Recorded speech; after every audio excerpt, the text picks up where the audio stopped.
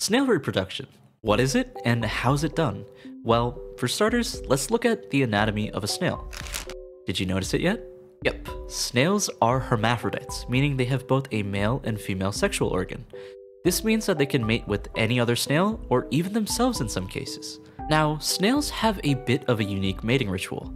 To make a long story short, they injure their partner. This is due to them shooting a calcareous or chitinous dart called a gypsobolum at their mate. The purpose of this is to elongate the lifespan of the sperm shot inside their partner.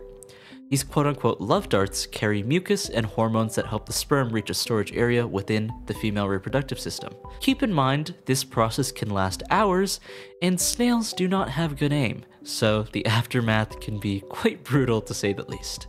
After getting a bullseye, the snails will have intercourse, and the male adjacent partner will insert both penises into the two vaginal tracts of its partner.